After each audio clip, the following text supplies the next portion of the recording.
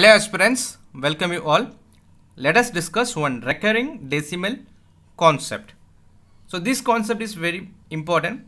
If you go through the previous year question paper in UPSC 2020, you could able to find a questions related to this topic.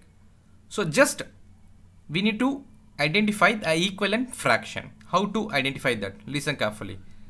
0.6272727 ... So that 27 is recurring. So this can be written as 0.627 bar. So how to convert this? Listen carefully. How many numbers are recurring? 27. Two numbers are recurring, which means write 2 nines in the denominator. Then how many numbers which do not recur after decimal? 6 do not recur, which means one number. Therefore write 10. After writing this, just in the numerator write the whole numbers, which means full number 627. Then minus non-recurring number. Here 6 is non-recurring, therefore write 6 here. Then subtract 621 by 990. These two numbers, numerator and denominator, can be divisible by 9.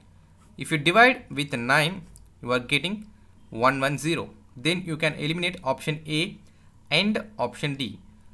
Then we have to check with option B and C. For that, just divide the numerator with 9.